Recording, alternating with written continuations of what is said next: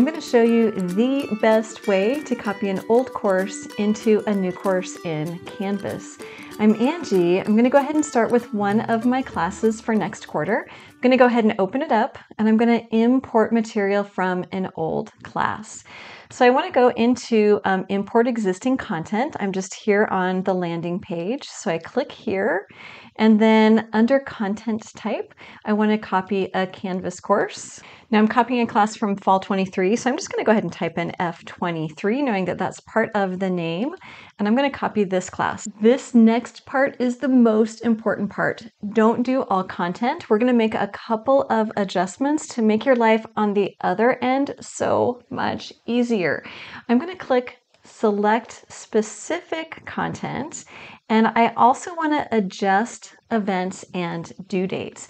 The only thing I really need to change here is my new beginning date, and my new beginning date happens to be January 4th, no, I think it's 3rd, 2024.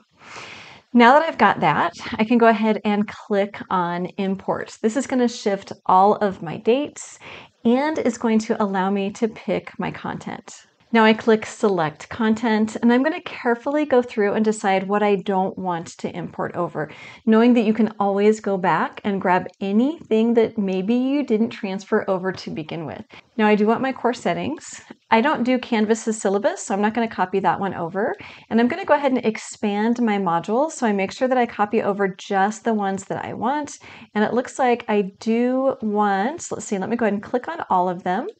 And I want the ones that are organized into weeks, not the ones that are organized into chapters. So I'm just going to go through everything and do this. So I'm just going to click through and choose what I want and what I don't want.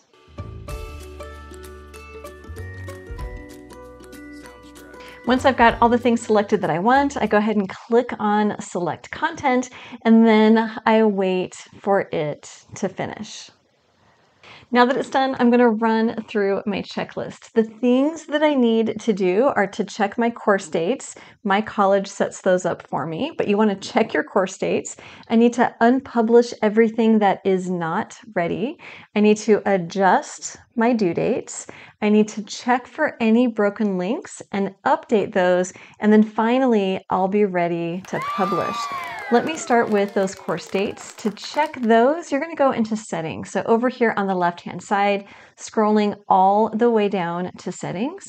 And then I can go ahead and scroll down. You can see that mine are grayed out. This is when students are able to access the information if it has been published. So if I publish it, the earliest that my students will see it would be on December 27th. The next thing that I want to do is to unpublish everything.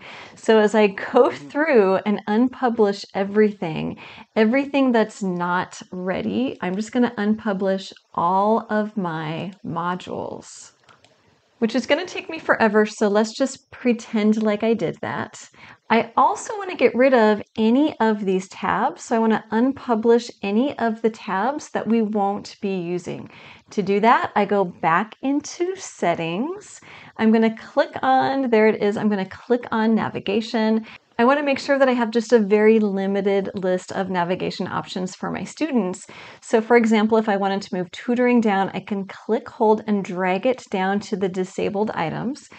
Or I can click on the three dots to either enable or disable one of these items. Now I want to put those back because I actually liked how I had it. And then once you're done, go ahead and go down here and click on save. Next, let's change some dates. And I want to show you two really easy ways to change those dates. The first one is to do it in your calendar. So I'm going to click on my calendar. Remember, I adjusted those dates so that they would start on the same day that my quarter starts. So I want to go and select just my new class. So I've got only my new class selected, and if you scroll down, you'll notice that those assignments start to show up in January. Now, if I arrow forward, I can take any of these and move them as I need to. So I really want 1.1 to be due on Wednesday, and then 1.2 to be due on Friday, and I can start to move them this way. I find that this is a really, really easy way to do it, and as soon as I've moved it, it's changed the due date in their Canvas course. Now, a couple of other things that you can do to do this. I'm going to go back into my course. You can also do a batch edit with your assignments. I'm going to click on assignments. This is great if you didn't do that new start date when you imported your information. I'm going to click on the three dots and then choose edit assignment dates. I'm going to go ahead and you can select everything, or maybe you want to go through and just select the ones that are outside of that course time. And then you can do a batch edit, and this allows you to shift those dates, just like we had done on the import. So a really nice way to go. But I want to hit cancel and cancel. Since I'm in the assignments tab, this is a good time to take a look to make sure that everything landed in the right grading category. Now I've got some grading categories set up that are weighted by percentages, and the participation group looks good. It is 10% of total, but notice there's nothing here in assignments, and I want that to be 40% of the total. So I click on the three dots, I click on edit, and let's change this to 40% of that total grade. And if I scroll down, I'm going to find those assignments down here in imported assignments. I don't want them to live here. I want all of these to live instead in my assignments category. So I'm going to go up to that imported assignments heading, click on the three dots, and I want to move all of these contents into assignments, and then I can click on move. Now, just like we did with the, let's check and see. Now, just like we did with the navigation tabs, I can also click on one of these, click, hold, and drag to move it into another group. So a really nice way to go there. Now I know I've got some things left to do, and Canvas makes it actually very easy for me. Over here in my home page for my course, I can click on this course setup checklist. If I click on it, it's going to go through and check the things that I've already done, which is great. And it has a few things left to suggest, so you can see that we're doing really, really well. We want to add any course calendar events. That might be the first day of the quarter. Maybe you've got a couple of holidays that you want to add in there. Add TAs to the course. I don't have any, so I'm just going to skip that one, and then finally publish the course. Now, one of the things that isn't on this list is to validate any links, to check for some broken links. So I want to show you how to do that. I'm going to go back into that settings tab. So I'm going to click on that, and then you're going to notice over on the right-hand side, there's an option to validate links in the content. It's going to go through this process of checking to see if there are any links that students won't be able to access. It came up with a pretty good list of things that I need to go through and double check for my students.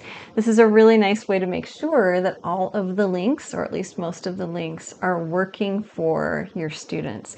Now I've got one more really helpful tip. Sometimes there are things that we want to integrate over from another course, but not the whole thing. And there's a super easy way to do that. Let me go to another one of my courses. I'm going to go to one that is open right now. Let's just grab this one, and under modules I'm going to choose something to import, and let's say that I want to import this calculator information here. Now I can import it just one thing at a time much more easily than when you want to do a whole bunch of things at once. To do it this way, just one thing at a time, you're going to click on the three dots and then choose copy to. I love this feature. I want to copy it to my class that I am working on, which is this one, and it also gives me the option of which module. I also want to put it in that getting started step number 1 module, and I want to put it after required materials, and then I'll go ahead and hit copy, and then it will put it right into that course. You definitely have a lot more work to do beyond this. Take a look at this video here, and good luck.